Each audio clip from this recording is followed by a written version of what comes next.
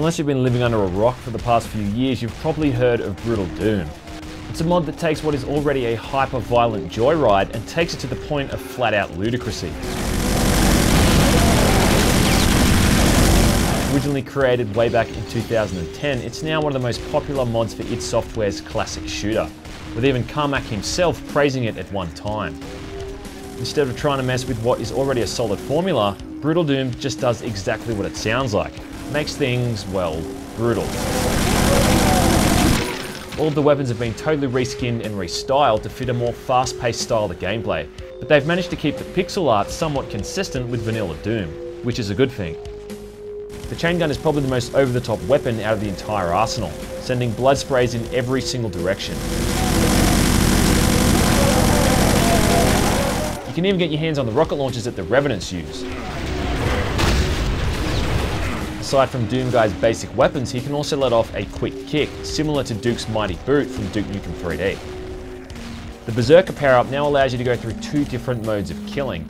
Smash mode, which is as it sounds, and Rip and Tear mode, which pulls the camera out to a third-person perspective, as you mercilessly execute an enemy, stomping on their skull, or holding them down and punching the ever-loving shit out of them. Everything has been modified to feel much larger than life, more so than it already was. Explosive barrels are now utterly devastating, enemies move and attack much quicker, and damage sustained is displayed by cracks and shatters which appear all over the heads-up display. This makes Brutal Doom a much harder experience than its vanilla counterpart, and it even offers up new difficulty modes, which are sure to keep even the most seasoned of Doom veterans on their toes. Combine these difficulties with increased enemy speeds and you've got some seriously hardcore gaming. It is a little bit cheap at times, as even the most basic enemies are able to bring on some serious pain. The imps, for instance, can now leap a short distance and swipe at you for some pretty heavy damage. But then again, that's kind of the whole essence of the mod, so you can't really knock it for that. Of course, I could go through listing every single change, but half the fun is finding it out for yourself when you're playing. The only thing I would complain about is the reloading mechanic they've implemented. Doom isn't the type of game where you want to have to worry about reload times. The shotgun, for instance, I think can hold maybe 6 or so shells before it runs dry.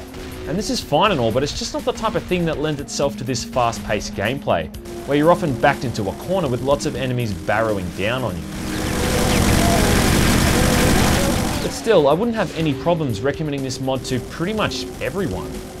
If for some bizarre reason you didn't like the original game, then this is hardly going to win you over. The Lost Souls are still as annoying as ever, and the Barons of Hell are still quite fond of blocking doorways like total pricks, but that's not really at the fault of the mod. If you haven't played the original Doom, in which case I ask you what the hell you've been doing with your life, then you should really check that out first. But Brutal Doom as it is still a great time sink and worthy of every gamer's attention. There's no checkpoints, regenerating health or any of that shit, it's just good old-fashioned retro shooting with explosions of blood, loud impactful gunfights, and a difficulty mode that will bring anyone to their knees. The best way to play this is by cheating your ass off and getting all the weapons from the get-go. I managed to get the mod running with GZ Doom without any hiccups whatsoever, and it's simply a matter of downloading the mod file and dragging it over an executable to get it all working. It also works with Doom 2 and Final Doom, so what the fuck are you waiting for?